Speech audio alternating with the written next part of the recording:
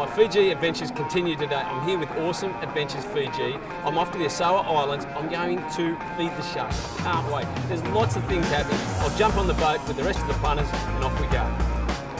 Hola!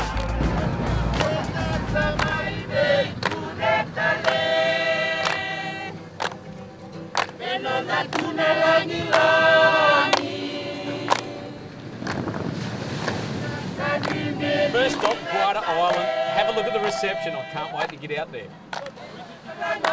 I'm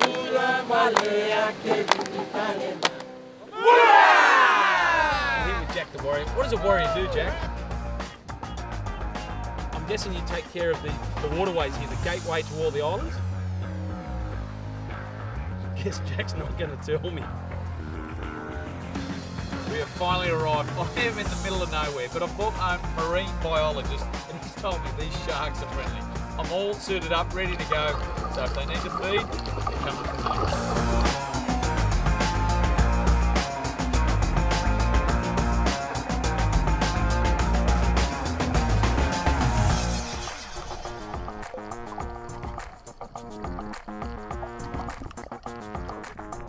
I'm only metres away from the sharks. They're just down there. And the guys are down there. Thomas is down there actually playing with them. So obviously they are friendly, but they have got teeth. I can see them.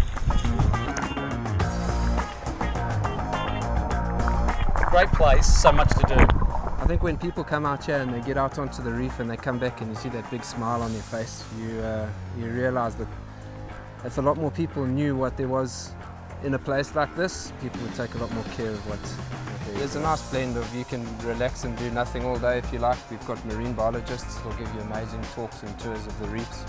We've got all the local people who know exactly what to do in Fiji to spend a day relaxing and enjoying themselves.